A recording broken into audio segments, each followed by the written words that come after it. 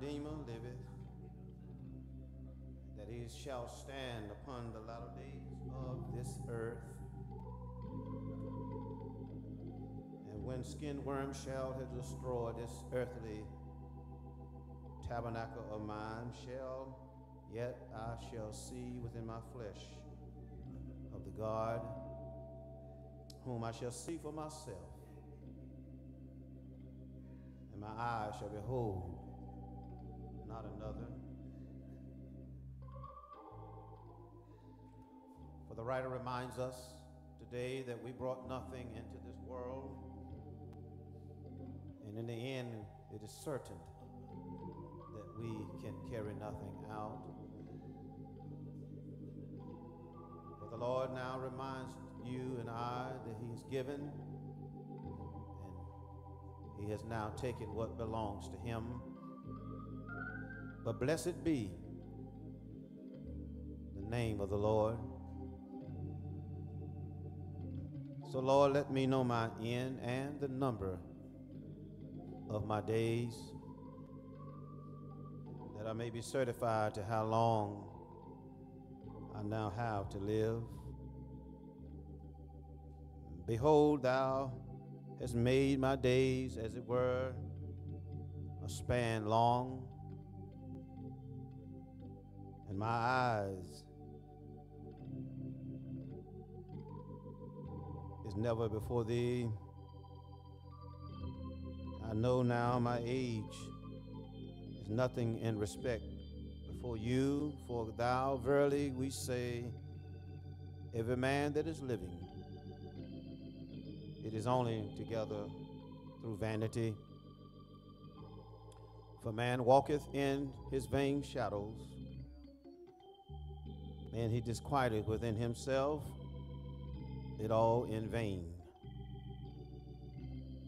He heapeth up riches, in the end, as he gathereth them, he cannot tell. And so I must ask the question in my mind, oh God, what is my hope? What do I have now?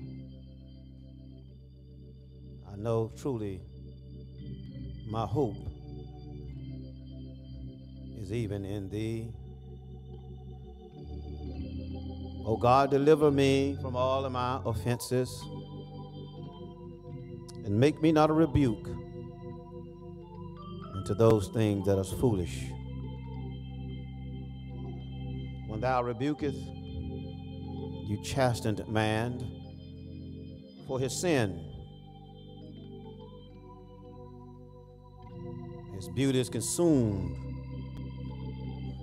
all away.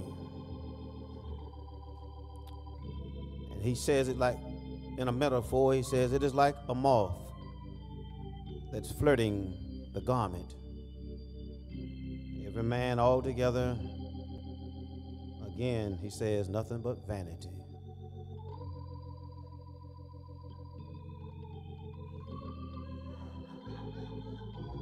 Oh God, hear my prayer.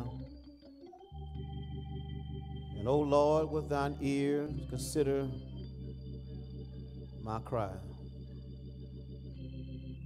Hold not thy peace, cause of shedding of my tears. I know now,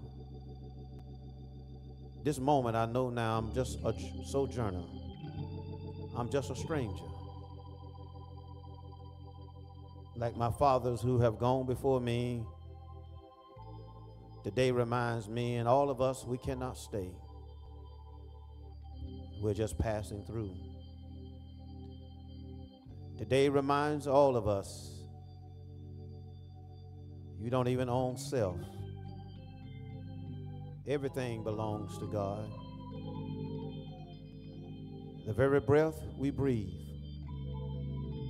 is because of God.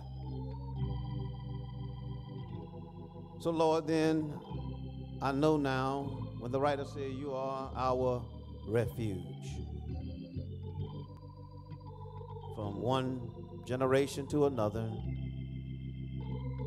Before you ever scooped up the dirt and formed it to be a mountain, you brought forth. Whatever the earth and the world were ever made from your hand, thou art God, and you from everlasting to everlasting, to a world that hath no end. Thus you turned man to destruction, and again saith to him, come again, ye children of men.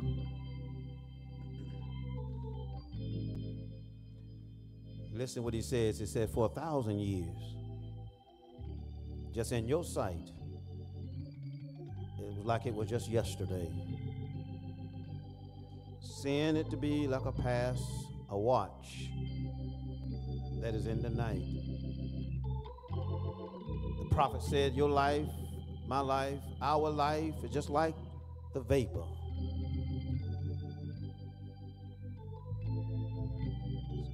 It's here today and it is gone. So then you scatter them, and even when they have fallen asleep, and we are faded away like the grass. The writer reminds us the metaphor, we're like the grass. He says, listen, for in the morning that grass is green, symbolizes fertility, life, strength. Oh, it grows up strong. But, that conjunction, but in the evening, the grass eventually has to be cut. And when it is cut down, that grass eventually dries up and it withers away. So we then are consumed away in displeasure. Our secret sins in the light of thy countenance. For when thou art angry, our days are gone. As it were, a tale to be told. The days of our age, he says to man, is 80 years and 10. And though men may be strong, that they may come to reach a 80 year, but yet in their strength and in their labor and of their sorrow, it so soon passeth away, and then he is gone. So then, oh Lord, then teach us. Oh, please teach us to know the numbers of our days, that we may be able to apply the teaching, the principles, the precepts to our being. As we say unto him, glory be unto the Father, glory be unto the Son, glory be unto the Holy Ghost. As it were in the beginning, so is it now, and forevermore shall be, without a world that of no end. As we stand upon these mundane shores and salute not only a soldier, but a child of God. It was the other day that none of us could say it, but Christ himself could only be the one to say, well done. All of our desires to hear that word to us, well done, servant. Well done, thou good and faithful servant. As we stand upon these mundane shores and celebrate the life of Mr. Warren Hardin Rogers, Jr., as we cry here, we believe the other day there was no shedding of tears on the other side. We say goodbye here, but over there is no more goodbyes. We're wearing dark clothing here, but over there is no more wearing of dark clothes. We came in with the hearse, wheels turning, reefs on doors, but over there is no more hearse.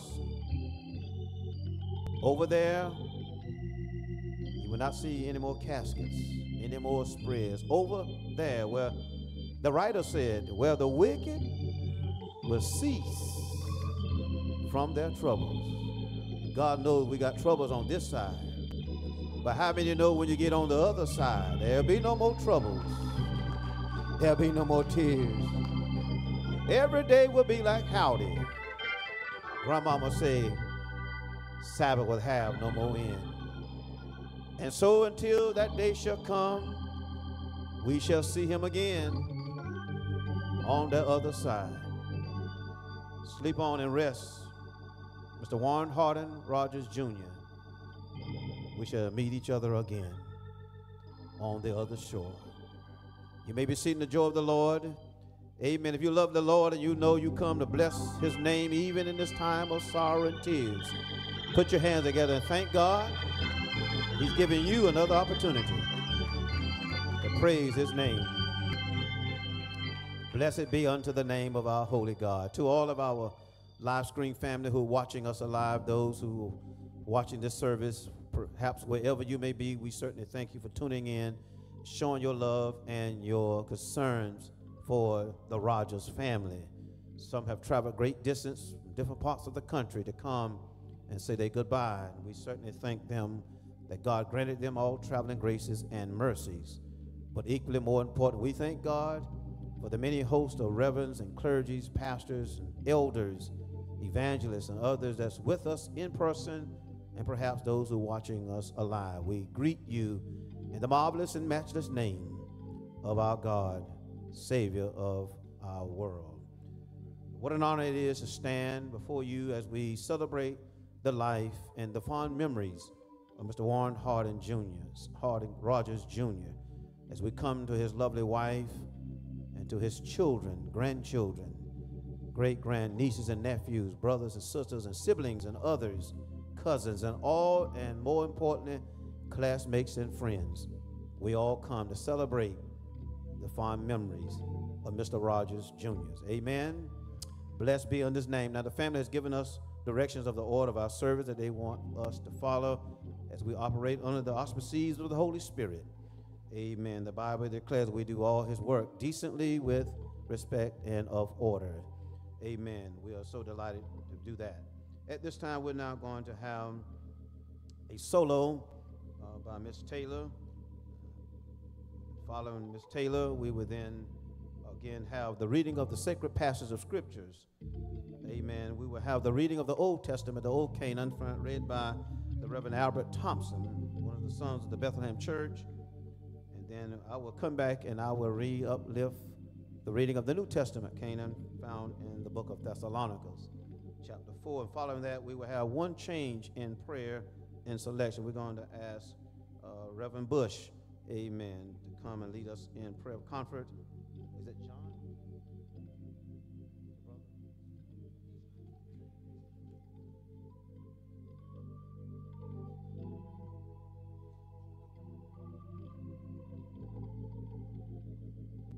That's a correction. We're going to have Pastor McGriff will come and, if he will, give us that prayer following, amen, the passage of scriptures. Then we will have that selection by Pastor Gibbs, Johnny Gibbs, Dr. Gibbs will come in that manner. Let's now receive Sister Taylor. She shall bless us, amen, with uplifting of our spirit of songs. Sister Taylor.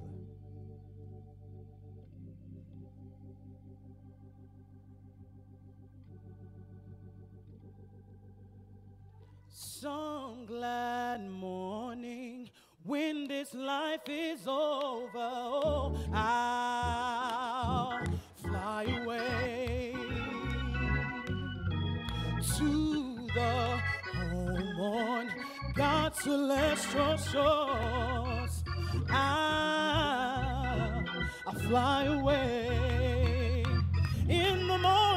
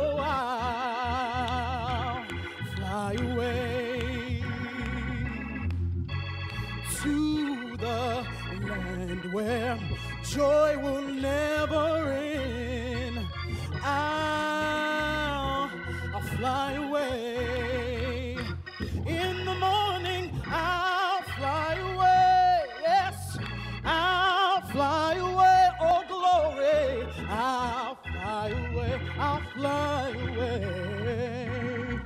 Oh, when I die, hallelujah, by and by, I'll fly away.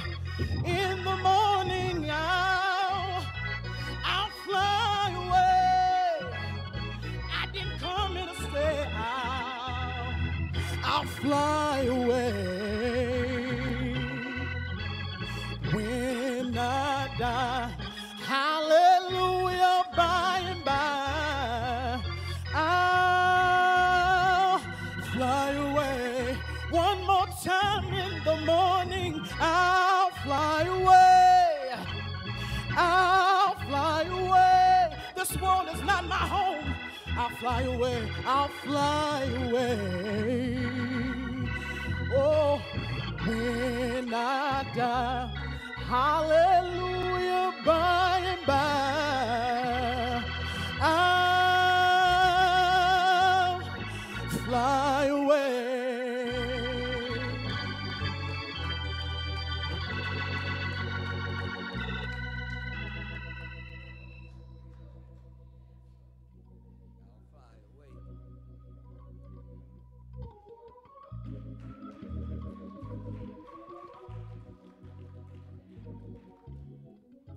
I'm truly honored to have been asked to participate in these homegoing services for my friend Tim.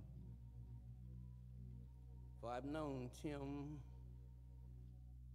almost 70 years. We grew up together, went to school together, where many of us were wild and unruly. Tim was meek, humble, and mild. That's enough to give God a hand clap of praise right there. The Old Testament scripture, Psalms 23, where we find these words: "The Lord is my shepherd, I shall not want.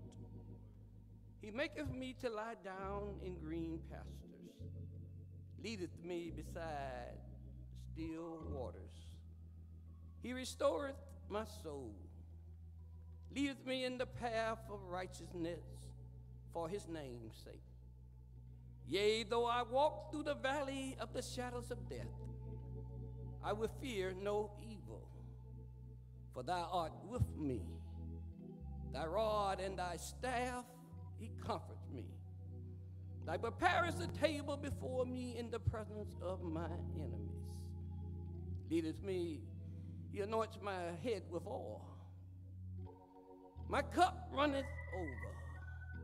Surely goodness and mercy shall follow me all the days of my life, and I shall dwell in the house of the Lord forever." God's word for God's people in times like these.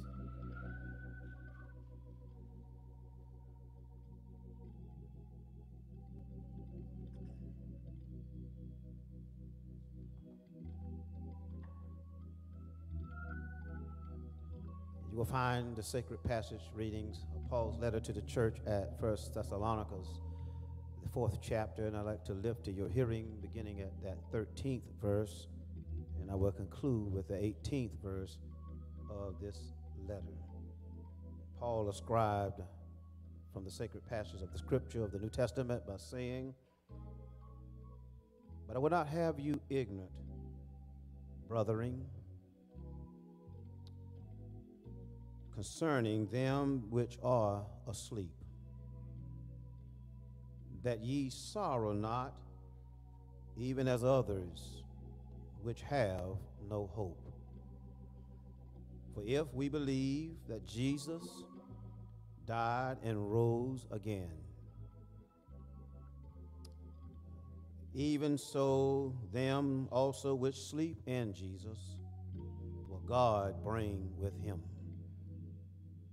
For this we say unto you by the word of the Lord, that we which are alive and remain unto the coming of the Lord shall not prevent them which are asleep. For the Lord himself shall descend from heaven with a shout, and with the voice of an archangel, and with the trump of God, and the dead in Christ shall rise first. And then we which are alive and remain shall be caught up together with them in the clouds to meet the Lord where? In the air. And so shall we ever be with the Lord. And I conclude with that 18th verse when Paul says, wherefore, Roger family, comfort one another with these words. May God's word soar deep in your soul, and remember, to be absent from this body is the only way Mr. Rogers can be with God. At this time, we now have Pastor McGriff to come will lead us in prayer. Following Reverend McGriff, we will then have, again, Reverend Dr. Johnny Gibbs to lead us in a little melody. Let's receive Pastor McGriff.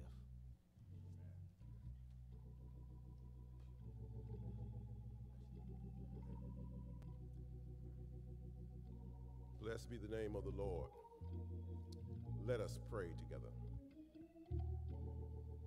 Holy God, righteous and true in every way, perfecter of our lives, you made us in your image, shaped us by the image of Christ, and you receive us back to yourself. We thank you today, O God, for this occasion to honor this man of God. We thank you for his legacy, for his life, and for his love. We thank you today, O God, that you will, in fact, bring comfort to this family. We have seen and even heard tears in this place today, but we know that you will one day wipe away every tear from our eyes. Oh, how we rejoice at your goodness and your grace. You've allowed Brother Tim to be among us for a few days. The days that he was with us were good days.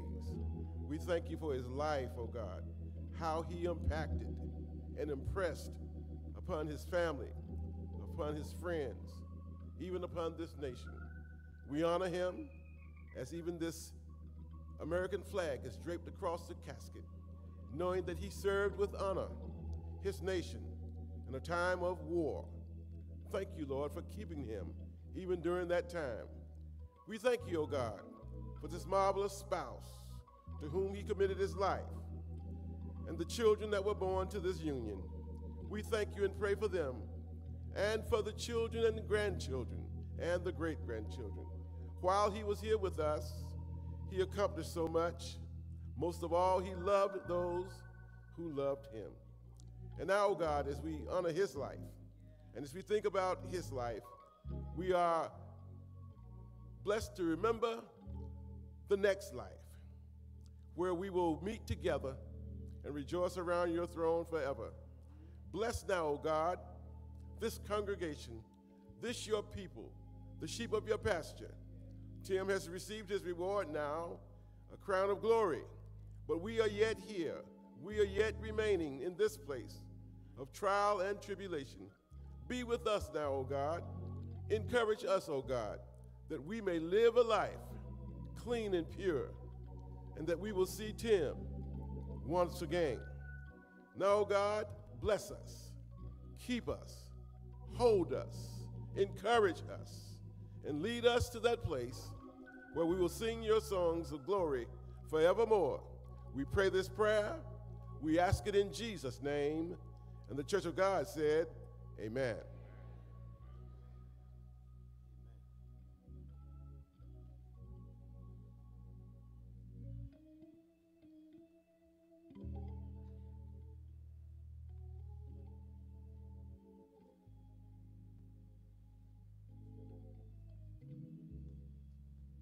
Let the church say amen. Y'all say amen again. Amen.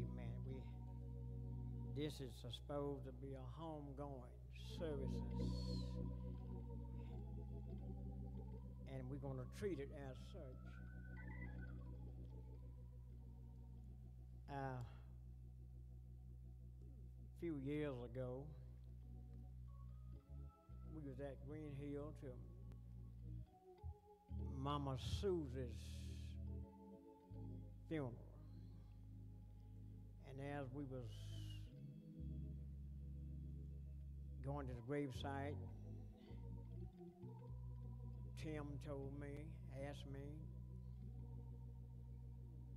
would I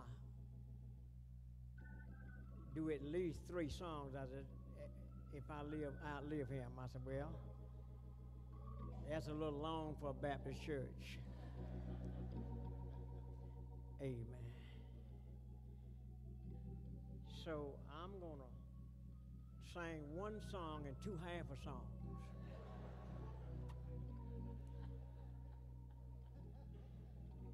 Some of y'all might call it a medley. And you know what that is? A little bit of this and a little bit of that.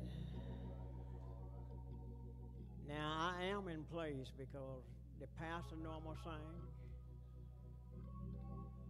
Tim knows I was going to sing because I told him if I outlive him, I was going to sing. And Bobby Rogers confirmed me and told me he want me to sing a song and pray a prayer. And I decided I was going to move myself and let my pastor, the family pastor, do that prayer. Amen. And I can't sing the song that Tim requests because my wife helps me sing that and she's a little ill today, so we're going to pinch it something else. Now, if we got any Jubilee singers in here, I want to hear your voices. I didn't say sanctuary, choir, and all that stuff. I don't know about y'all, but Tim was old school. Now, if you're 65 years old, you in the old school zone. You might dress better and look better, but if you're 65, you in the old school.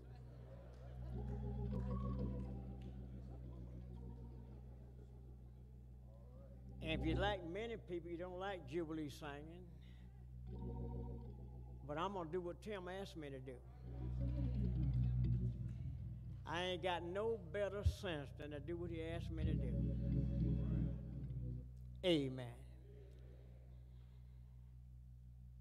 And one of the short half a song gonna be, there's a better day is coming by and by, our Lord, when I reach that city, Lord, way up in the sky, all of my trouble will be over, Lord, and I'll be home at last.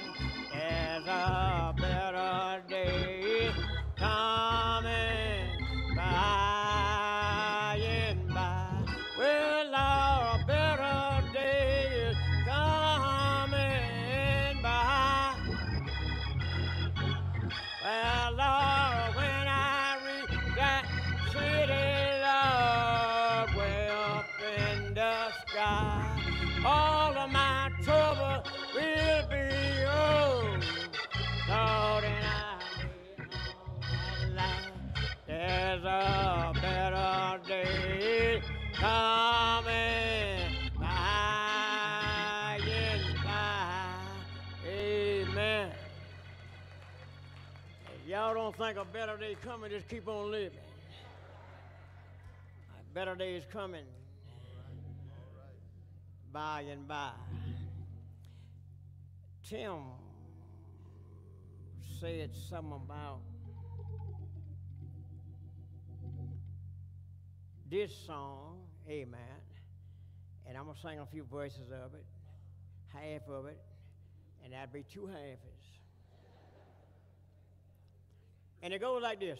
I want to be at the meeting. Well, Lord, and I want to be at the meeting. Oh, Lord, and I want to be at the meeting. Well, now when all the saints come, well, then after separating, Lord, from the right and the wrong, I said it, I want to be at the meeting around the throne. You know what I'm going to do? I'm going to divide that half into half. Because y'all know what it said now, and I want you to sing a little better than that. We're going to treat Tim's song better than that. Amen. I want to be at the meeting. Well, I said it, I want to be at the meeting. Oh, Lord, now I want to be at the meeting. Well, now when all the saints get home. Well, then after separating, Lord, from the right and the wrong, I said it, I want to be at the meeting around the throne. Amen. Amen. Now I'm going to sing one song that was a half and two halves. We're going to sing one more song. Amen. And this is an old song, probably come out before I was born. And it's got to be old because I'm 82 years old. Amen. When that great crowd shall gather and you hear those church bells tone, just to hear that old greeting, farewell and goodbye. You know my body, it will be there, but my soul, it will be gone. I'll be resting in my home beyond the sky, beyond the sky. When those church doors open wide and they roll me down the aisle, you know the preacher began to preach and the choir began to sing. No, I won't be there, I won't be there. Oh no, I won't be there. I'll be resting in my home beyond the sky, beyond the sky. When they lay me in my grave with my face up towards the sun, you know my works down here be done, and my race it will be run. No, I won't be there, I won't be there. Oh no, I won't be there. I'll be resting in my home beyond the sky, beyond the sky.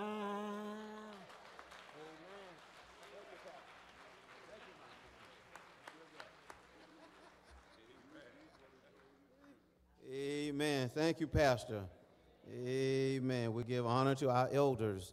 Amen. He certainly did what was asked of him. Amen. Certainly we thank him, to readers of the pastor's scriptures and prayer. We certainly thank God. We come now to some reflections. Amen. As many could say so much and say a lot.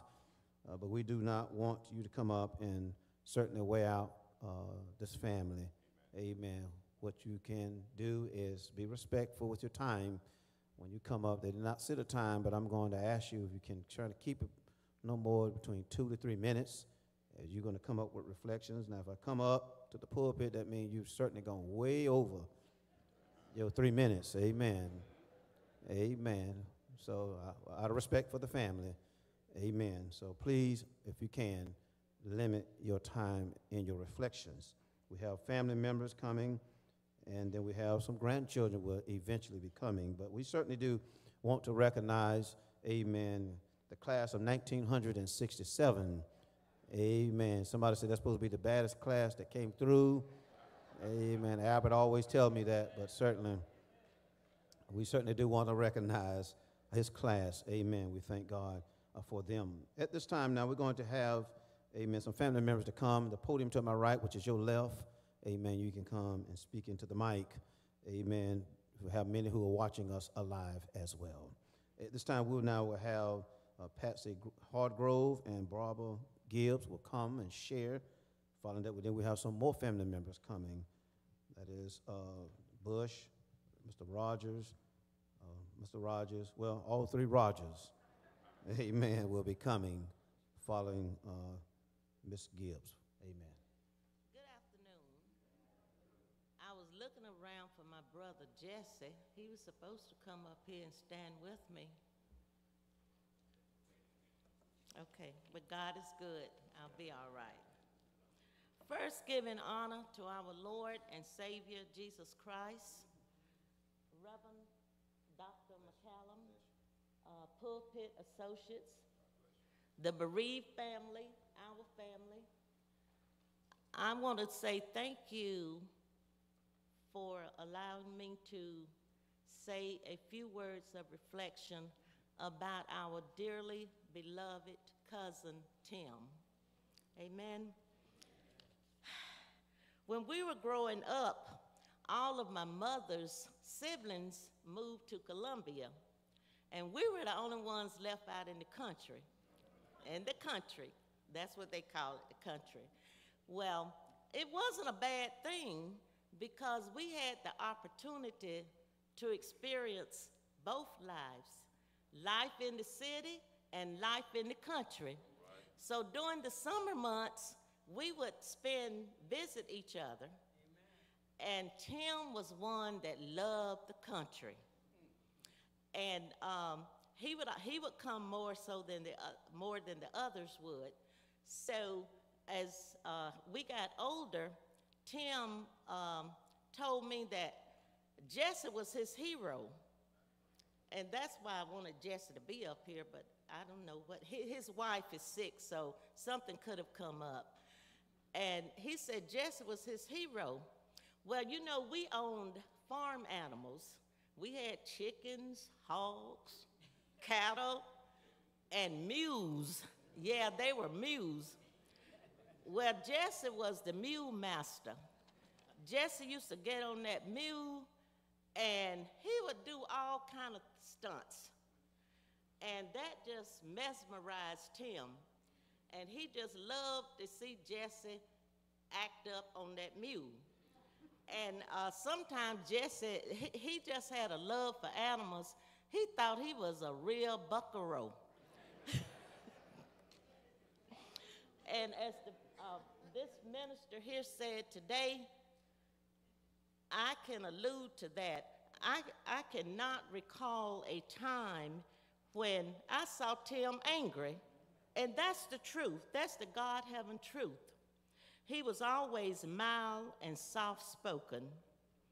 Our families just loved each other, and as we got older, we would have family reunions, and what a time we would have. Now, we've just experienced an unexpected end. We didn't know. And I was speaking with Miss Cousin Pat this week, and she was telling us that Cousin Tim had been very, very sick, say about the last 6 weeks. And she would have conversations with God, and she asked God to please not let her husband suffer. And God granted her that wish, even though it was unexpected for us. Amen? But we know by and by that Tim is in a better place and that we're going to meet him on that other side. So, Cousin Tim, sleep on and take your rest until we meet again. Your cousins from the country. Amen.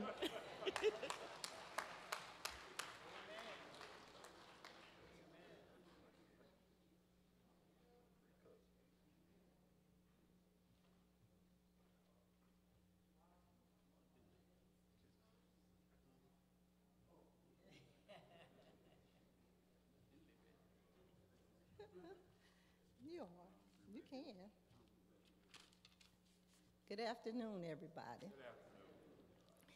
First, giving honor to our Lord and Savior Jesus Christ, who's the head of our lives. And protocol has already been established by my cousin Patsy, so I won't repeat it again. But Warren, Harden, Tim Rogers, my cousin, friend, and protector. Did you know I used to tease Tim about Warren Harding, the president? I told him he was going to be great one day, just like a president. But Tim, as we so fondly call him, knew a lot of people in and around the Columbia area. And no matter where I was, I always ran into someone who said, "Do you know Tim?" I said, "Yeah." I said, "That's my cousin." They said, "Oh, okay." And I was proud to let everybody know that that was my cousin. But I remember on one special occasion, there was this young lady who came up to me, and she wanted to know how was I with Tim? And I said, "Why?" She said, "Because I just want to know." And I said, "Oh, okay." And I just kind of like played along and just let her, just sit there and think about stuff, And then she said, "Are you related to Tim?" I said, "Yes, that's my cousin." She said, "Oh, okay. And don't you know that he was married to that young lady for over 54 years?" Now, Tim's mom, Gaynell, and my mom were sisters. And his mom had all boys, and my mom had 5 girls. And we lived in Greenview. They lived on Gabriel Street, and we lived on Abraham Street. But I remember there were times when we would go to the store, and it was on the corner. Most of you today know it as the gas bar, but when we were young, it was Martin's grocery store. And Tim and his homies used to be up there on the corner all the time. So in order to get to the store, we had to walk past him and his homies. And don't you know, the first thing out of Tim's mouth was, "Go home." And, go home, he would tell us to go home all the time. But you know what we did? We just walked slowly so that everybody could see who we were. And I don't think Tim ever apologized to us for embarrassing me and my friends and my sisters like that. But you know what? He always came by to check to make sure we made it home okay. And even when we went on to high school and Tim was a senior and I was a junior at C.A. Johnson, every time he see me, he will always say, "You all right? You all right? How y'all doing? Y'all doing okay?" And said, "Yeah, we doing fine." He always checked on us. And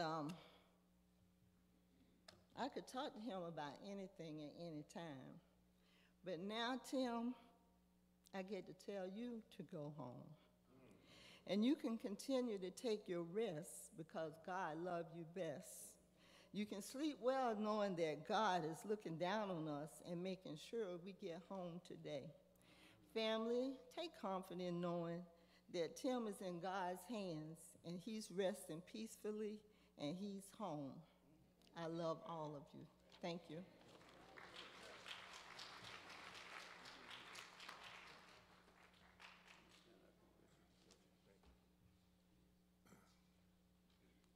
Hello, everybody. I'm Rick, the oldest. When I took Tim to the doctor last Saturday, I didn't know that he would not be coming back with me.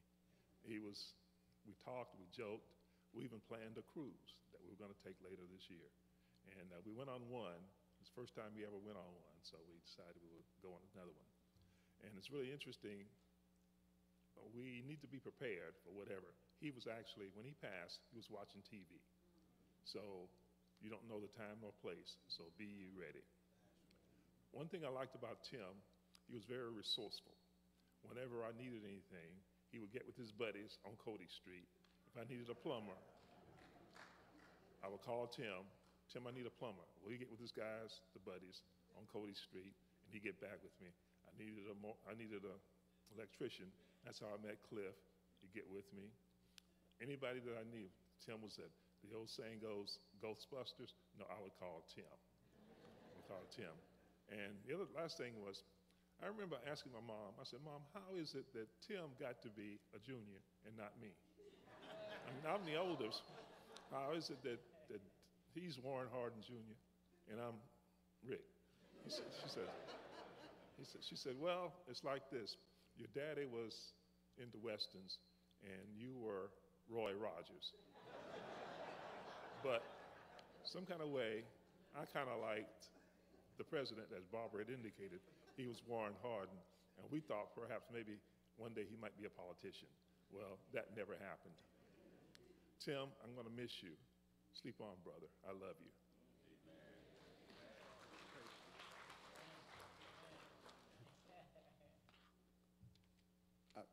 I want to thank the church for allowing us, my family, to come in. And it's just a wonderful thing. And I always want to thank the two churches that always be with our family. That's the Greenview Baptist Church and Green Hill Baptist Church. Those are our churches. But as they were saying, growing up in the 50s and 60s was a lot of things going on. And we had a lot of family around us, and that's what we did. We played with each other. In fact, still friends with the people that we grew up with. This week I've been seeing a lot of them, and that's over 70 years ago that all of us grew up together. I see them here today, and I really appreciate what they've done for us, and anything we asked for, they did it. And Tim loved his family and his friends, but especially his grandkids. He really loved them, and he loved my grandkids too. So he loved, and I'm always, like I say, he always tried to give them good advice, and that was his goal. And sometimes he gave me good advice too, so I didn't listen sometimes. That's when I got in trouble. But when Tim came back from service, my stepdad had a little baseball team. and Tim took it over as manager. Him and Tim was managing that baseball team, and that's every week they would have something going on. But it not only helped him, it helped our community, because it was like fun time for our community with that baseball team. And it kept us out of a lot of trouble, because we could have gotten a lot of trouble back then. But that and having something to do made a lot of difference in our lives. And Tim also loved the Lord, and he loved his brothers, because he's always on me about something. But then in closing, I just want to say a couple of things that we as a family, we're going to always trust in the Lord and let him lead us and guide us to where we need to be, because without him, we won't make it. And then it's in a little closing line. It's Matthew 11:28. Say, come to me all who are weary and burdened, and I will give you rest. So that, Tim, rest on, and I'm going to miss you dearly.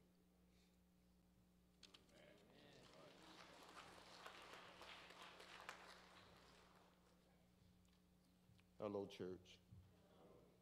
I'm gonna miss my big brother, because he always, if he wanted something, he'll call me. And I always been there for him. And Rodney and Tommy, y'all take care of your mama, and Pat, if y'all need something, just pick up the phone and call. Tim, rest, bro. I got you.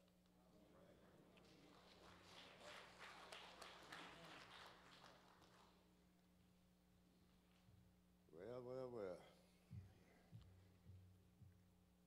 Hello to everybody. Honor to the men of God. They said mostly everything, but I really me and Tim happened to be born on the same day.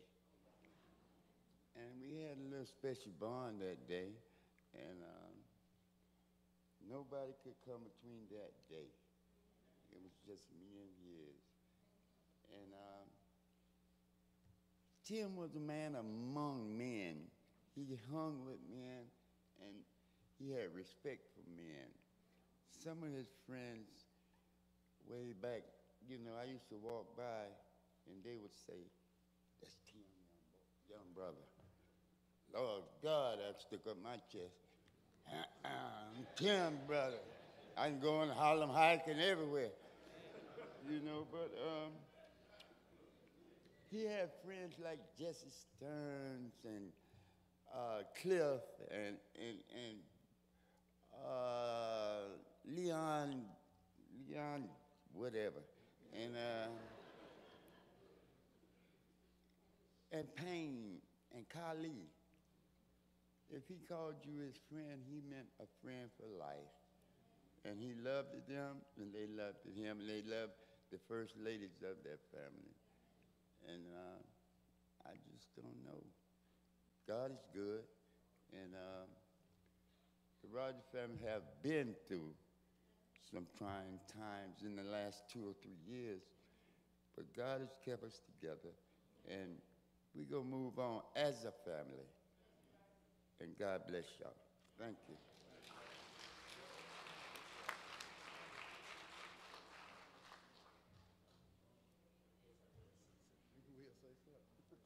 Praise God. Let's give God a round of applause, huh?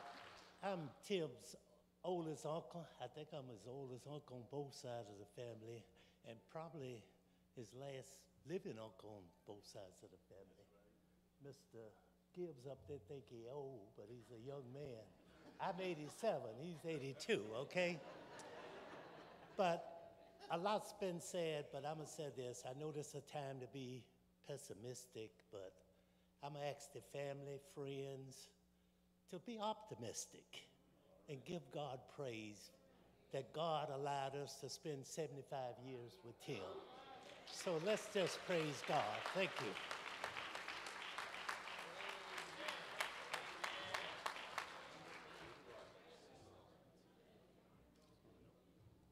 Amen. We certainly thank Uncle for clearing it all up. Amen. Amen. God bless him and the brothers. Amen. Certainly to all who have shared of his family. We do have, I think his grandchildren would like to come. Someone from the grandchildren would like to come and share. And following the remarks from the grandchildren, then we'll be prepared to hear from Sister Taylor again. Amen. With a song that will prepare the preacher to stand and share on behalf of his family as well.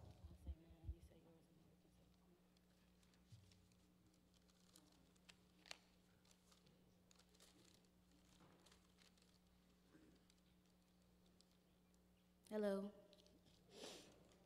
I'm Shayla. These are my cousins, and that's my son. And we are Pat and Tim's grandchildren.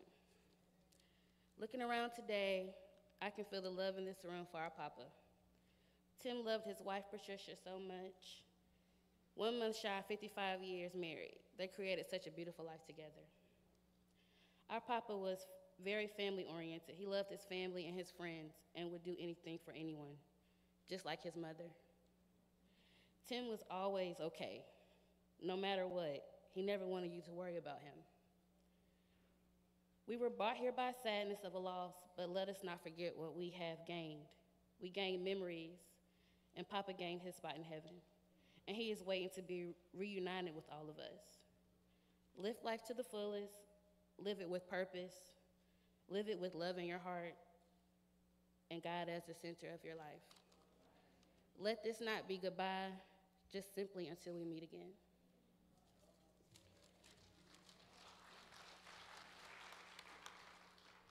Good job. Hi, everybody. I've had my grandpa in my life my whole life. And one of the hardest things about this last week has been coming to terms with the fact that he's not here anymore. He used to pick all of us up from school, take us to get lunch on Fridays. He won't be here anymore to try and offer me gas money. And he won't be here anymore to watch the Cowboys games or listen to me tell him that all the Westerns he watches were racist. Looking through all the pictures of Papa, I realized that even though he was in my life my whole life, I only knew him for about a third of his. I don't know what kind of kid he was. I don't know who he was in high school. I don't know what happened to him in Vietnam, and I don't know why he never once answered, "I'm not okay," even when he was in so much pain. What I do know is that he loved me. I know he loved my siblings, my cousin, all of his grandkids. He loved his brothers, his nieces, his nephews. He loved my dad and my uncle. And he was in love with my grandma. And I know that my papa loved everyone here. And knowing that you guys all loved him makes this day a lot easier, so thank you. Bye, Papa, I'm gonna miss you. I love you. Okay.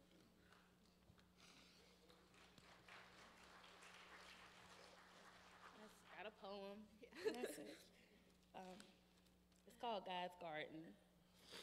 God looked around his garden, found an empty place.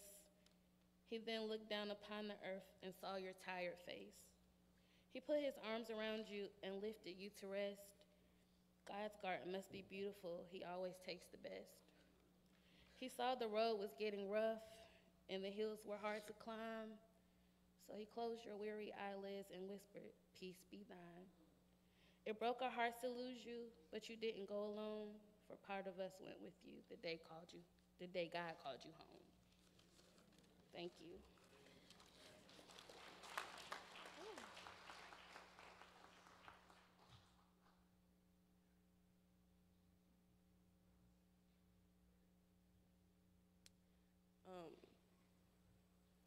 I remember when I first met Papa, many of you might not know I was adopted into the family, and Dad took me there, and he was like, "This your grandbaby," and Papa was like, "Who grandbaby?" And he was like, "Well, welcome to the family." And I'm just so grateful to call him my Papa, even though he might not be blood. He loved me like I was his blood, and I'm grateful for that, and I love him.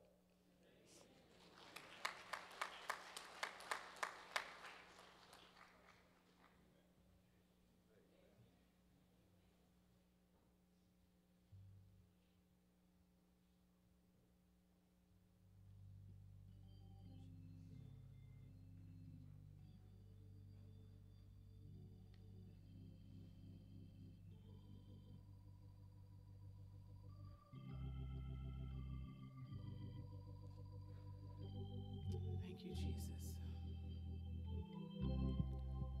This song says,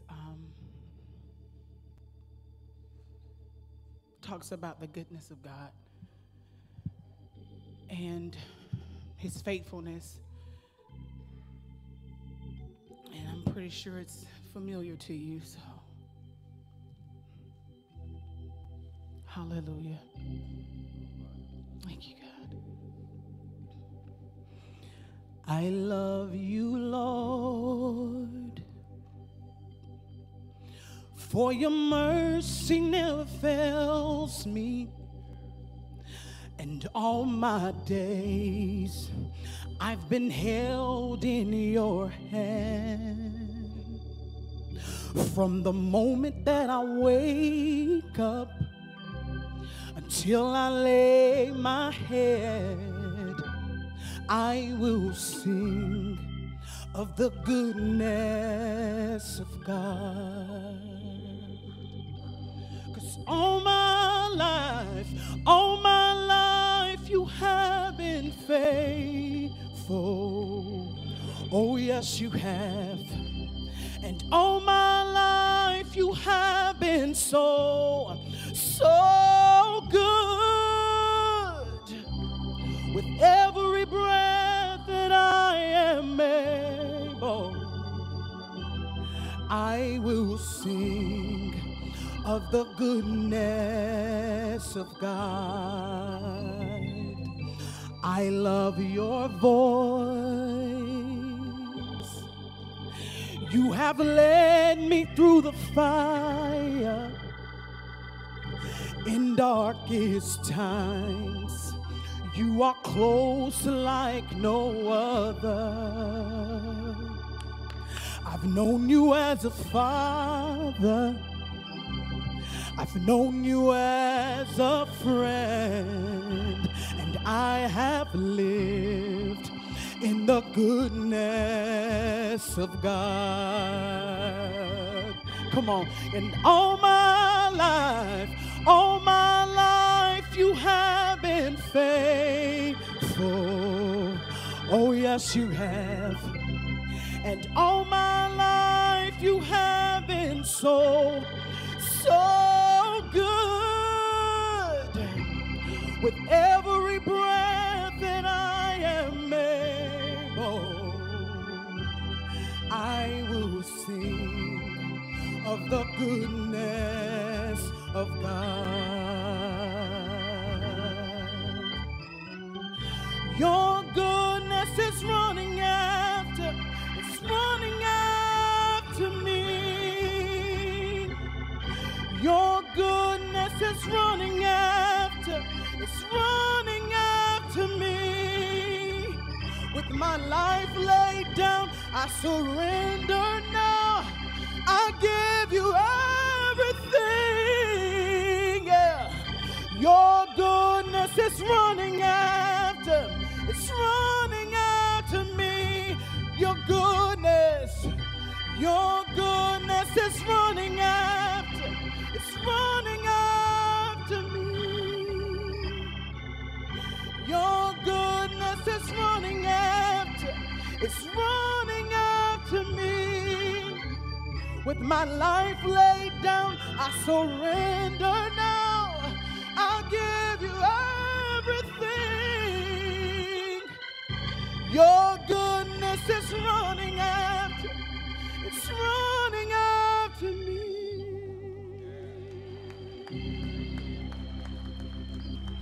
'Cause all my life you have been faithful. And all my life God has been so, so good. With every breath that we are able, we should sing of the goodness of God. No matter what comes, continue to sing the goodness of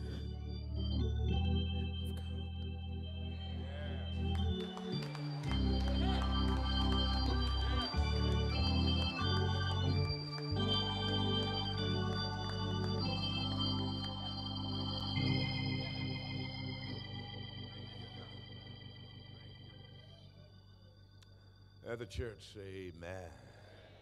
Come on and say it like you mean it.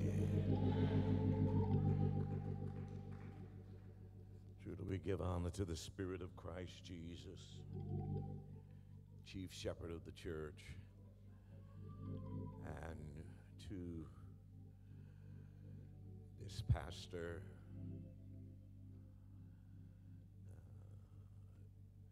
to this fine college of ministers and clergy persons in the pulpit, and those who are on the floor, to the officers of this church and its members, to this bereaved family, this wife,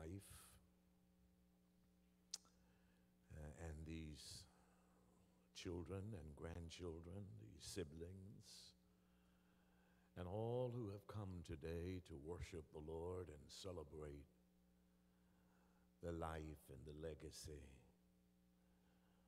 of Tim Rogers. Grace and peace be unto you from God the Father and from Jesus, who is the Christ of God.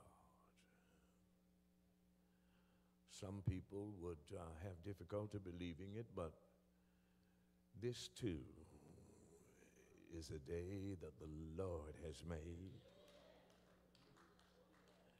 And those of us who know him and have hope in him, we should be extraordinarily careful how we handle today. We should rejoice and be glad in it. Now, I want to offer my condolences to this wife of 55 years or thereabout. Girl, you something else.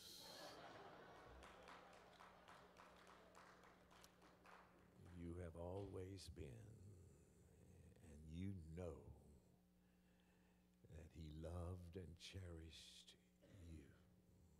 Yeah, you were special, and he wasn't ashamed to make that known. And I haven't had a chance to talk with you.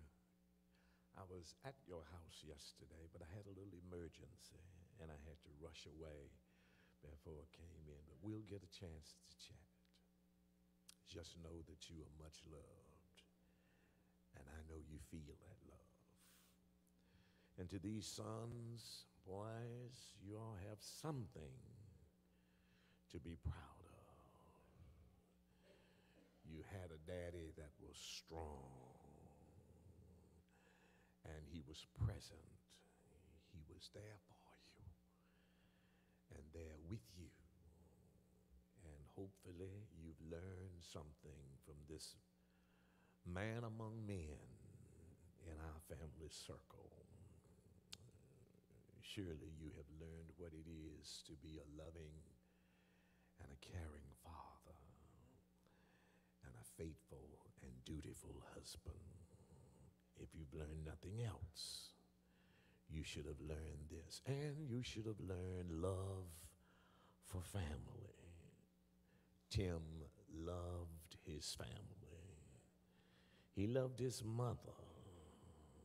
And he loved his siblings. And he didn't mind showing that. And the extended family, we all knew what it was to feel loved, valued, and appreciated, because Tim just had that unique thing about him. To these grandchildren, I say the same to you. God gave you a unique, a special, loving and caring grandfather. And these brothers, I mean, you all were, that house over there on Gable Street was one of a kind. Yeah, Bobby mentioned it, the baseball team and the barbecuing in the backyard. Those days, I remember those days as vividly as they were yesterday. Uncle Willie would throw up the grill in the backyard, and he'd go to cooking, and the boys would be all around, from the field boys in the neighborhood, young people from the neighborhood. He had Uncle Willie had a special thing with young people, especially young men. And the thing I remembered about that experience was Uncle Willie would cook on the grill, but by the time he finished cooking, he would have eaten 2 chickens. I remember those days. Now the Lord has spoken.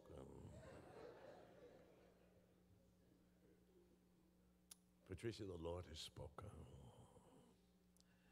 And these sons, the Lord has spoken. Your grandchildren, the Lord has spoken. Your brothers, the Lord has spoken. He has been doing it ever since the morning of creation, speaking. And when he speaks, his will is made known. This is the God who gave you Tim as a husband, as a father, a grandfather, as a sibling. And what he's done now is the same thing he did in the first place. As calmly and quietly as he gave you Tim, without a fuss, without an argument, he has now asked you, can I have what I gave you?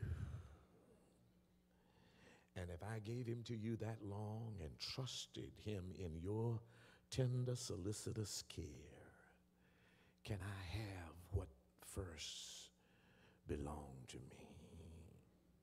And you know, one of the things I learned about God in my journey with him is never, ever, under any circumstances, does God ask us for anything that he did not first give us. The question is always, can I have it back? And can I have it back without a fuss, without a fight? And that's what we've come to do today. We've come to say, yes, Lord. Tim was yours before he was ours. You can have him back. And I know that he come from you, and that which comes from God always goes back to God. That's the best way to handle days like today. Now, the patriarch and the matriarch of our family is here also. My daddy's youngest brother is here, and the only one left is here to support us. And the youngest sister is here. The only one left is here with us. And that's a blessing, isn't it? It's a blessing. And they are surrounded by us, their nieces and nephews, and they've come to be with us. They've been doing this kind of thing a long time. And we're happy to have them here with us to support us. I want to say thank you to this preacher, pastor, for sharing this preaching spot with me. I do appreciate it. I called him yesterday just to let him know it was all right if I come by. I know he is the chief rabbi in this region, and I wanted to get his approval to come this way, and he gladly consented to do so, and I thank him for that. And I'm like Reverend Johnny Gibbs, first cousins, we are too. He sang what he called two half a songs and one whole song. That's the first time I ever heard of anything like that. That just goes to tell you that not only is he older than I am, and he knows some things that I don't know. I didn't know there was a half a song and a whole song. I learned something today. That's just not because he's older, but that because he's antique. And when you're antique, you just know things that others don't know. But I like him up here to keep or to do something that I was asked to do. I did not know this because Bobby didn't share this with me until the other night. Tim never shared it with me. Pat never shared it with me. But when I took the call the other night that he had passed that he had slipped away from us. I was grieved. I was just coming in from South Africa, where I had been to eulogize a dear friend and a fellow missionary, one of the key man on the ground in South Africa who works for me there. And my heart was grieved because the last time I saw Tim, he looked well, he sounded well. And to get the report that he had slipped away so suddenly, as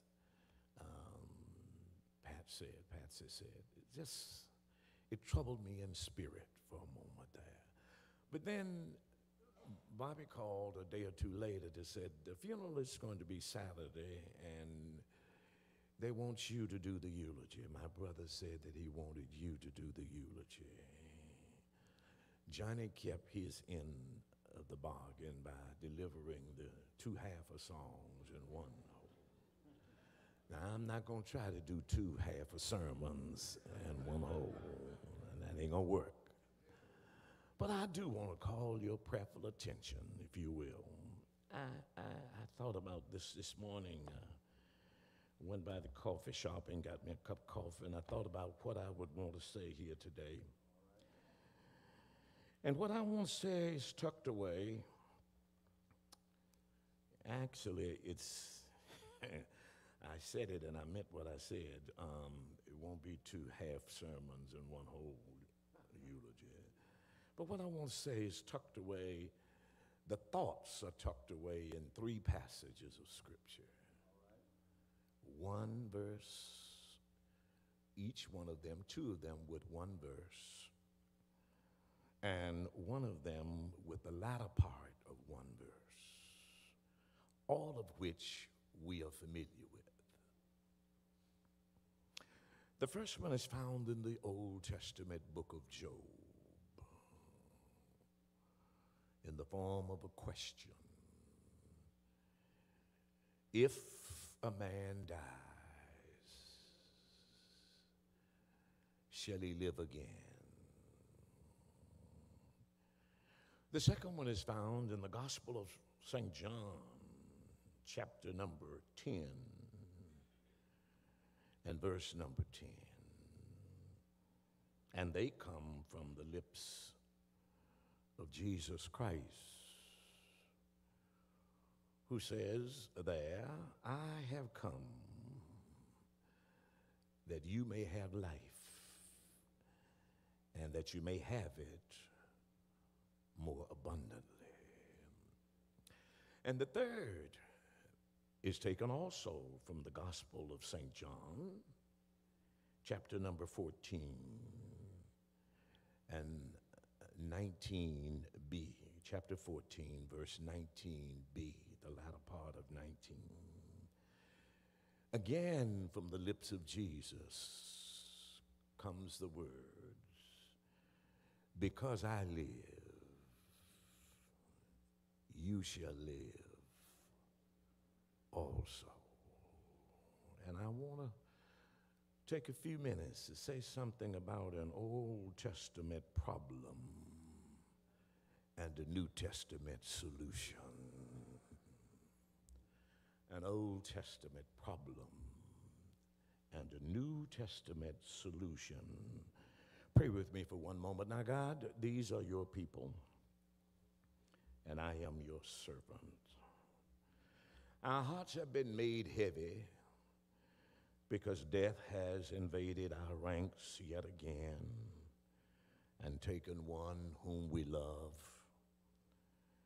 And we are forced by your providence to bow before you in submission to your will. We look inside your word today to see if there is something there that will enable us to stand on the lips of the grave once again and give back to Mother Earth that which came out of it. Our brother, a father, and a grandfather, a sibling, now give us what we need that our ears will be open and our hearts will be open to hear and receive the word of hope which you're ready to give in Jesus' name. Amen. I call this little meditation an Old Testament problem or an Old Testament dilemma and a New Testament solution. I think you'll agree with me that the question of the ages has always been, if a human being dies, is it possible that they can live again?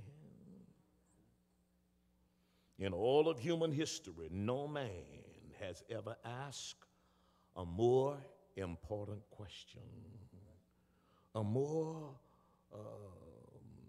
how shall I put it, penetrating question than the question posed in Job chapter 14 and verse 14. And I remind you that the man who raised this age-old question is not just any old man. Job was a man of deep and abiding faith. Faith in the reality of God. Faith in the power of God, faith in the will of God, faith in the purpose of God, in the plan of God, and in the providence of God. Job, you see, was a man like Tim, a man of some faith, as is evidenced in the obituary that you read here today, taking the rite of baptism at an early age and growing up to love God and to honor God. That's one thing you can say about our family, is we do believe in God. And many of us try our level best to know him, to love him, to serve him, and that kind of thing. That's the kind of man Job was, and that's the kind of man who raised the question here. Job was not any old man raising a question. The Bible tells us that Job was an upstanding man in the community. You read it for yourself when you get home. A man of means, if you will, with plenty of property and plenty of family. He was a family man like Tim, was a loving wife and 10 children, 7 sons and 3 daughters. He was deeply religious. His faith was not a raggedy man's faith. And by that I mean that Job didn't just talk the talk. Job walked the walk. Job was a man of unusual faith. The Bible says that Job's faith was so deep and he took it so seriously that he prayed every day, not only for himself, but even for his children, just in case his children forgot to pray. Now, beloved, that's faith, when you got enough faith for yourself and a little bit for somebody else also. Job's faith was deep. He walked the walk as well as talked the talk. And the Bible says that Job was, in fact, it says that there was nobody in town like Job. Nobody in Job's community like Job. Job was said to be a perfect man. That didn't mean he did not make mistakes. Now, that's not what it meant there. But it meant that Job was a man who took seriously his walk with God. Amen. It means that Job, in fact, it goes on to say that there wasn't nobody in the village, nobody in town quite like Job. He was upright. He was just in his dealings. Fair in the way he handled his business in the community. God looked at Job and says Job was a good man. And not only did God say it, even Satan agreed with God. Because one day, you do know Satan watches your religion, don't you? Satan pays attention to your devotion to God, to your commitment to God. Satan pays attention to whether or not you are living what you say you are. Satan pays close attention to your walk with God. Never underestimate the devil. He's got his eyes on you. One day when the sons of God came together, the book says when they came together and the Lord asked the devil, where have you been? Satan says, I've been going to and fro in the land, seeking whom I may devour or whom I may chew up and spit out. And the Lord looked at him and said, well, now, have you considered my servant Job? Satan said, yes, I have, but you got a fence around Job. You got a hedge around Job. If you don't remember anything else that I have said or will say, you remember Satan is carefully watching you and your relationship with your God. I wonder, can I get a witness? I know it's not revival, but every now and then I feel good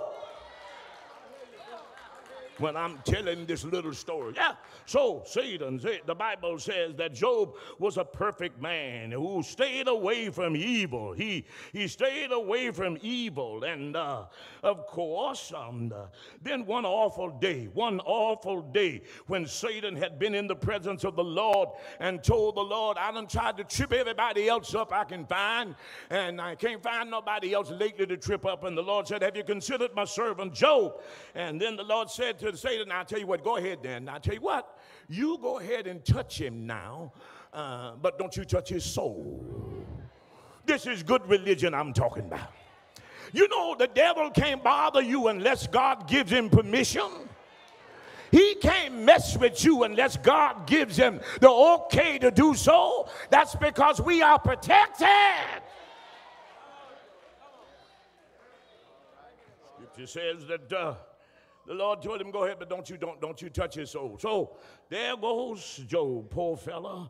And there he was, going about his business, and he found himself in great tribulation, one after the other. Job seemed to have lost everything. Everything was dying. All his cattle dying, all his sheep dying. I wonder, can I get a witness? His herd and his flocks all dying. His finance dying. And if that was not enough, he faced the death of all 10 of his children, 7 sons and 3 daughters, all on the same day, in the same house, from the same problem. Those children that he prayed for was having a party like us bushes tend to do every now and then. And a storm came out of nowhere and took all Job's children at one time, y'all. You know, it's one thing when you lose one, but have you ever lost 2 at one time or 3 at one time? Now, can you imagine Job has got to go to the funeral home and make arrangements for 10 funerals all at one time? He faced death square in the face. 10 caskets, 10 graves, 10 eulogies. That's too much for one man to bear. So now, if that wasn't bad enough, the text says, if you read it, that it went on and Job got sick when Satan came back, and God says, I said to God, I took everything he had. I done took all his stocks and his bonds, his property. I've taken his sheep. I've taken his cattle. I've taken the children. And I can't get this man to budge. He still loves you. He still worships you. He still adores you. He still trusts you. The Lord said, now you go ahead then, Satan. I tell you what, if you think you can bend him, make him bend, go ahead and touch his body, but leave that soul. That's mine. The soul is precious cargo. Don't you touch it. You can have that flesh, but that soul is mine. I redeem that. That soul belongs to me. Well, Job got sick, and the Bible says that he was broke out in sores from his head to his toe. And here come them neighbors of his, those buddies of his, 3 friends of his, and they come to look at Job suffering in pain and in agony. Job is in sorrow, lost everything he has, a poor man now with no stock, no bonds, no money, no children. All the family gone except one, and that's his wife, and she's not behaving like she's got any sense at all. All Job has is his faith and his confidence in God. And he gets sick, and here come his friends looking at him, binding up his wounds in ashes, and they go to theologizing about why Job has had so much bad luck. They go to talking about, well, he was religious, but he must not have been that religious. He was righteous, but he wasn't that right. I thought he had so much religion. What happened now? He must not have been that. Ain't nothing more sickening in the world than barbershop theologians.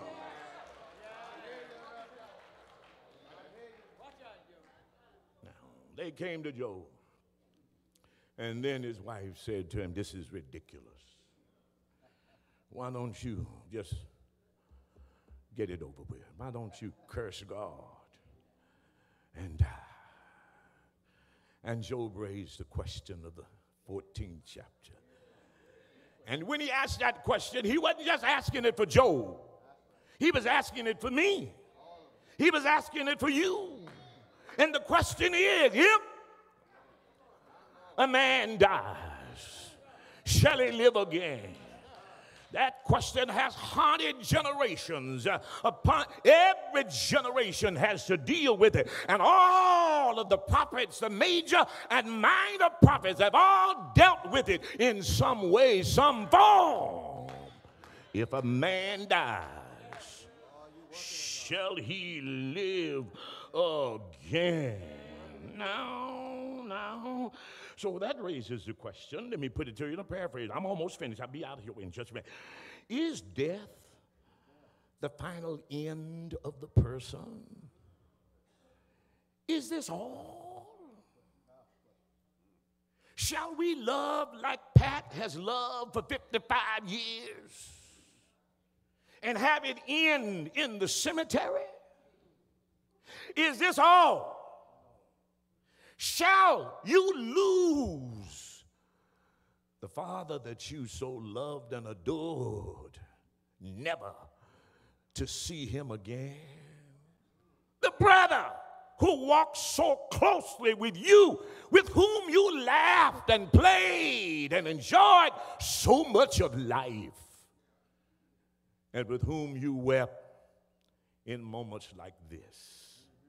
Is this all? Does our hope end at the trade of the embalmer's hand? Is the grave our final lot? Now, if it is, we might as well eat, drink, and be merry. That's all. But thank God for Jesus. Somebody shout, thank God for Jesus. All over this globe and all over the world, there are people who are raising Job's question. Keep on asking the question over the ages. If a man dies, shall he live again? Job spoke for us all. But thank God there is an answer to the Old Testament problem. And it's in the New Testament. Along comes Jesus Christ, the Son of God and the Savior of the world. And he addressed this problem better than any of the prophets could ever address this problem. Listen to Jesus, the New Testament answer. He says, first and foremost, I know what you are looking for. You're looking for life. I know what you are trying to cling to. You're trying to cling for life. I know what your deepest longing is. You long for life that does not end in the cemetery. I know what you're looking for. So he says, I come that you might have life, and not just any life, but abundant life. Let me tell you before I take my seat now, you may be living, but if you're not anchored in Christ, you don't have abundant life. I don't care how much money you have. I don't care how fine a home you live in. I don't care what you have. If you don't know Jesus Christ, you don't have abundant life. Now, you may have life, but it's not abundant life. Jesus said, I came that you may have life. And I just don't want you to have any kind of life. I want you to have more. Somebody shout more. More joy. More. More peace. More. More hope. More tranquility. I want you to have it, and I want you to have it abundantly. He says, I feel sorry for people who trying to figure life out and got to cheat their way to good living, got to steal everything, take from somebody else. I feel sorry for people who have to have a pill to get up in the morning and a pill to lay down at night. I feel sorry for people who have to get a high off of this and a high off of that. Let me introduce you to Jesus Christ.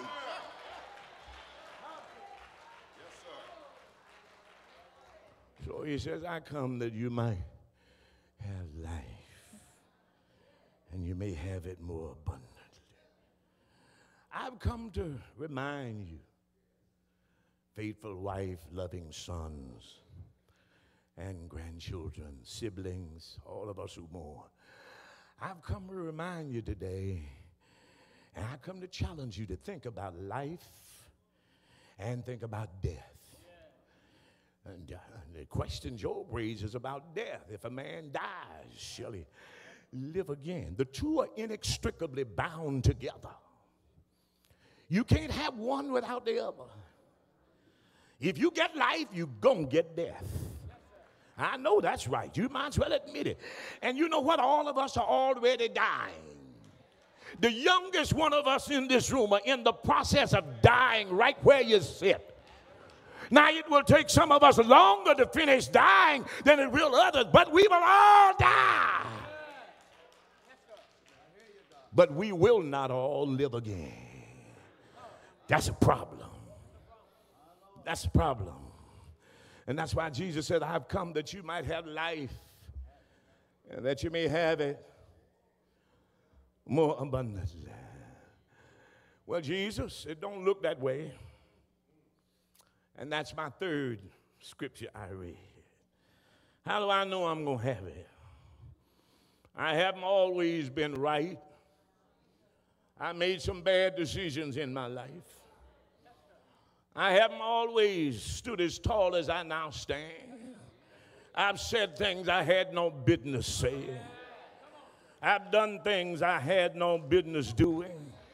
I've been places I had no. Come on, y'all talk back to me now. No need of us acting like we are some kind of sanctified peacocks up in here.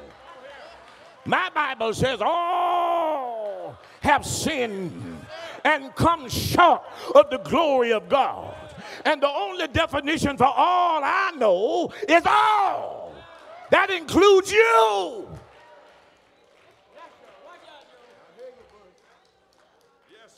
I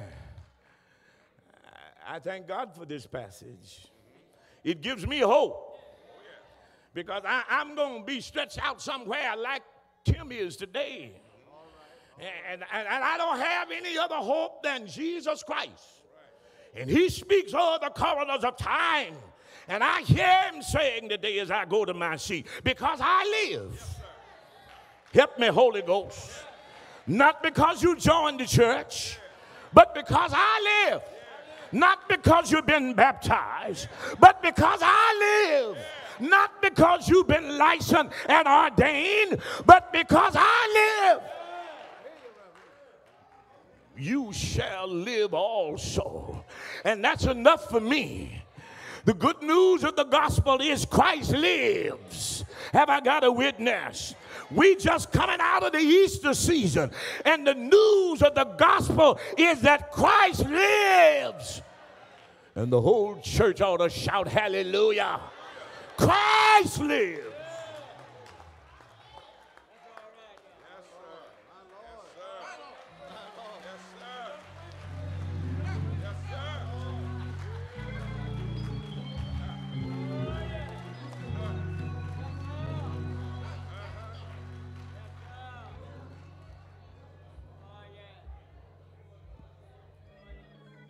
Certainly, what a challenging and refreshing message. And when you know Christ, the day may look like a sad, a gloomy day, but actually it isn't. When one lives and dies knowing Christ, the church can celebrate. For those who die who do not know Christ have no hope.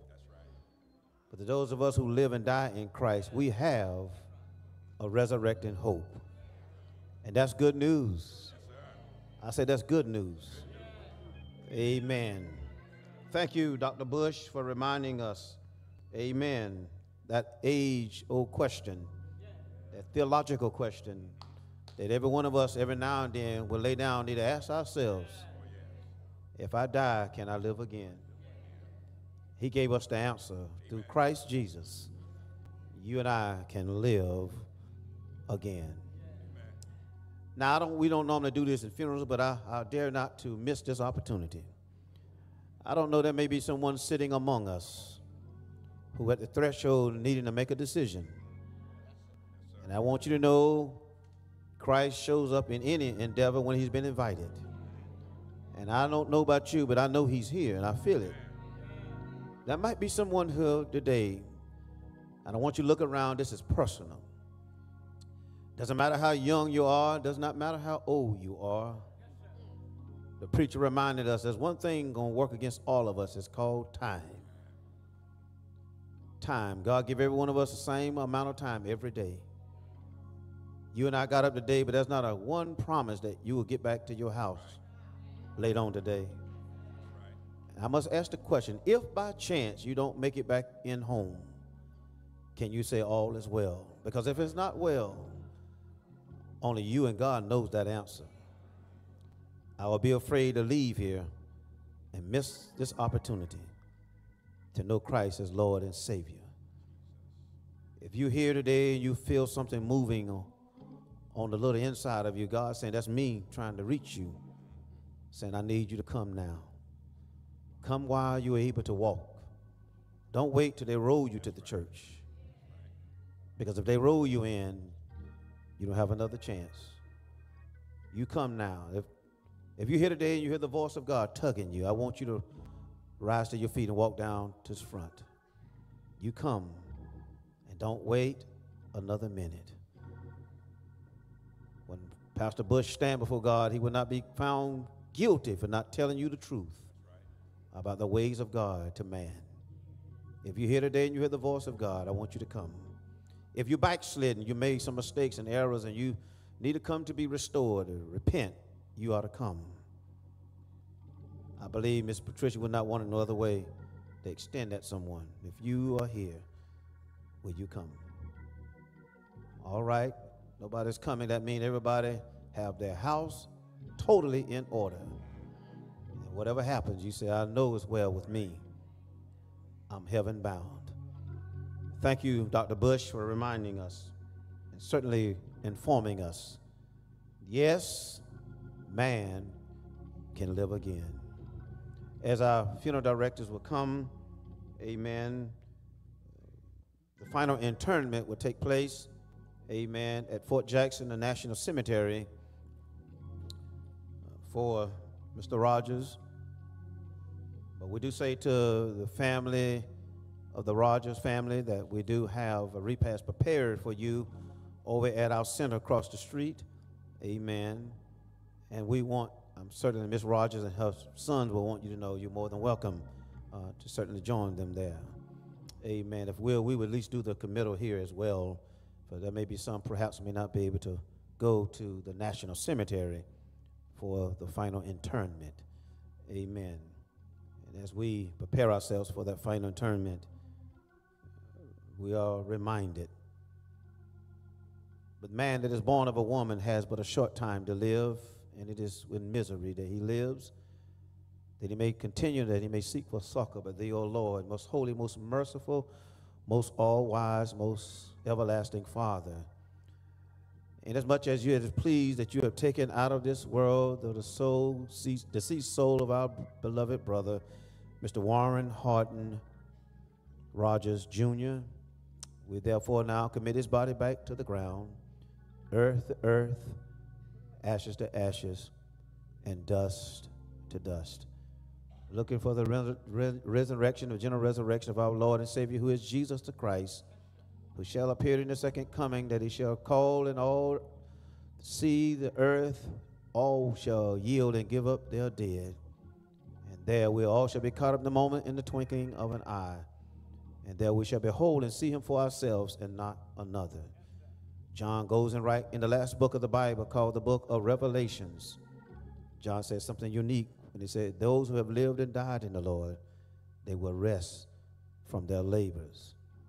But I like what John goes on and say even more in that book. He said, the day will come when the bridegroom shall come, and there the new Jerusalem will be lit. And John said, in that great city, there are 12 gates there. 3 gates in the east, 3 gates in the west, 3 in the south and the north. And there shall be every kind, every creed, every race, every color shall make their way to that great city called the New Jerusalem. And the city will be lit not from the S-U-N, but it will be lit from the S-O-N, Son that he preached about of God. And oh, when we shall go to that great city lit, every race, creed, and color will go in one of those gates. I don't know about you, but I just want to make sure that you and I will get to one of those gates and walk in, and we shall see him for ourselves and not behold another.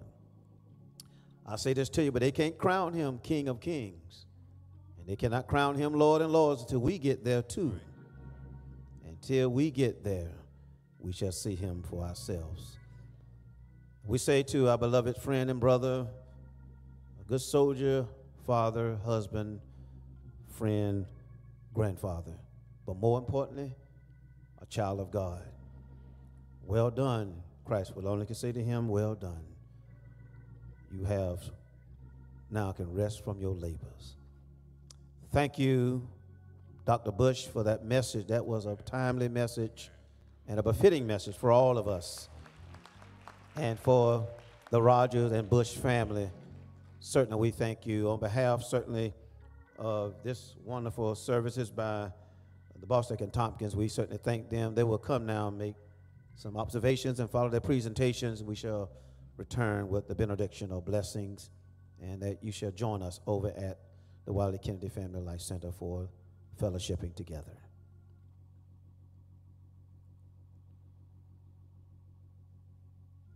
To the Rogers family, my family, a family that I love very, very dearly.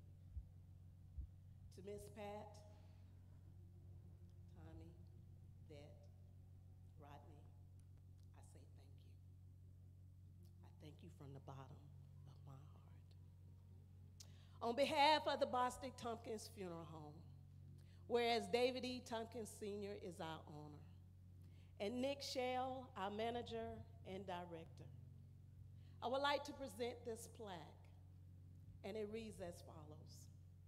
As we mourn our dearly departed with mixed emotions and brokenhearted, we are never prepared to say goodbye, and the ultimate question is always why.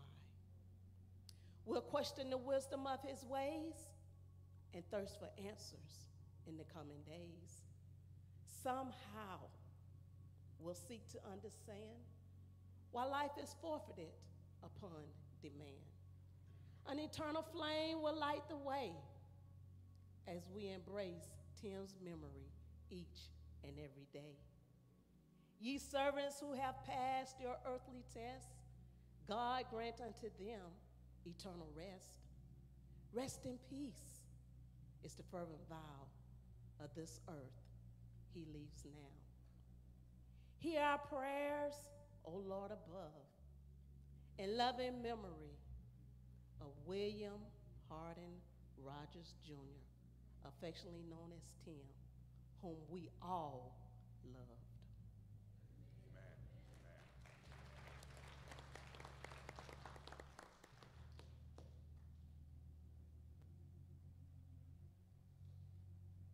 Come on, let's give God a hand clap of praise for the life of Tim. Now that's all right, but a church full of people, we can give God a little better praise than that. Let's give God a hand clap of praise for his life and legacy. A great man of God now lay idle.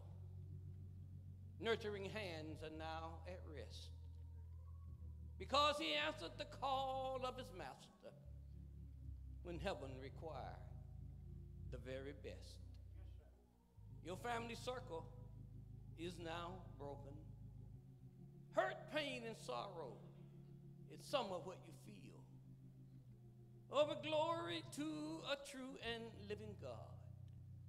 Earth has no sorrow that heaven cannot heal. So family, remember, God loves you. He loves you and he cares. And he'll never put more on you than he's equipped you to bear. While I stand, I'd like to take this opportunity on behalf of this family to say thank you to each and every one of you who cared enough to come the last mile of the way. We thank you for your floral arrangements. We thank you for your phone calls, but most of all, we thank you for your prayers. We come understanding that prayer changes things. So we come to give God, even in times like these, all the honor, all the glory, and all the praise.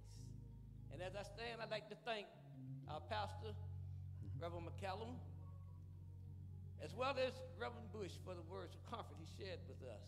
Amen. And to you, Pastor Gibbs, we thank you for those two half of songs you gave us. But nevertheless, we thank God for Tim. I grew up with Tim. He's always been an inspiration. And as I said earlier, some of us was mean and ungodly. Tim was always meek, humble, and mild. That's enough to give God a hand clap of praise right there. And finally, on behalf of our director and manager, Nick Shell, and the entire staff at the Boston Tompkins Funeral Home, we thank you for entrusting your loved one into our care. We hope that you found our services to be satisfactory. If so, then we reached another milestone. And as we leave here, I remind you that even in times like these, we serve a God that we can give all the honor, all the glory, and all the praise. Amen. Again, we certainly thank this family for allowing us to be a place that you can say your final goodbye, amen, to your loved one. On behalf of Chairman Michael Glover and Deacon Edmund, Vice Edmund, and to the church family of Bethlehem, amen, Sister Rogers' family, to the sound tech, video, and musician, we certainly thank, and our ushers, we thank you as we have come to serve you on this time. If there's anything that Bethlehem can still do in the very near future, please do not hesitate to let us know. We're here to serve you. If not, a place to worship, join us tomorrow at the 10 a.m. hour. We're going to talk about taking a trip, a tour to heaven and hell. You don't want to miss this one.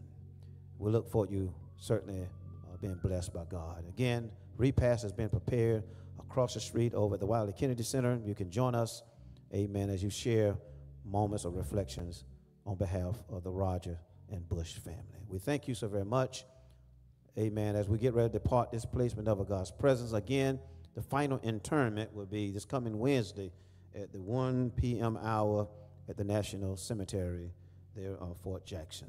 You're going to join the family. Please be there on time. Amen. At this time, I'm going to let Dr. Bush, my senior, come, his family. He will close us out as he would like. Dr. Bush.